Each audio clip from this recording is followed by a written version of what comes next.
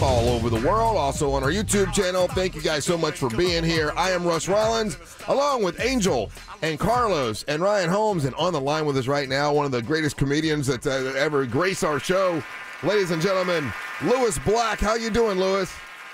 Every day gets better and better and better, doesn't it? Every day. Hell yeah.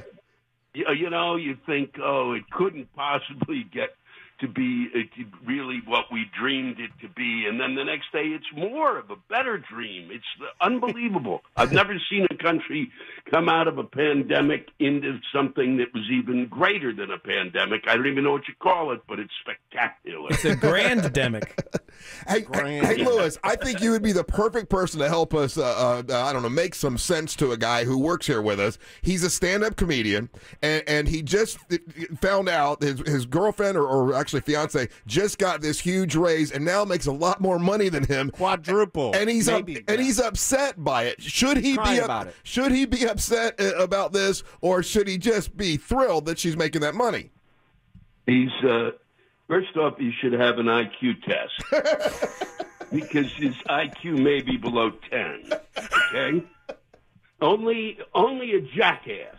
Okay, in a couple gets upset that money's coming in. All right, why doesn't he get on the phone and call the 45% of the Americans living under the poverty level and ask them what they would think about their girlfriend moving in with them? What, are you serious? Ryan, would you I lived with a woman who was making more money than me. And did it bother me? Not in the least. Not even close.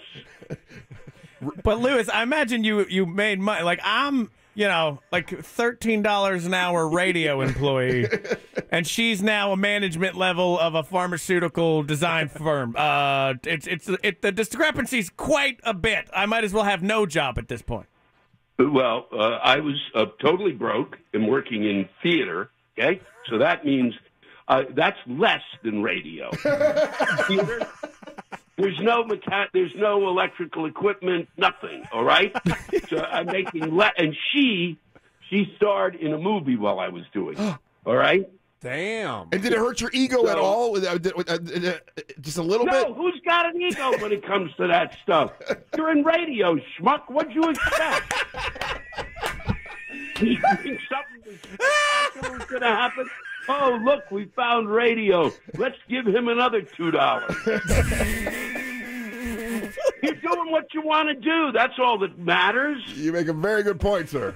That really is the truth. I was hanging with Russ back in the day, and I'll never forget this thing he'd say. He would never say goodbye every time he'd walk away. He'd say, swirls, it's like see you later.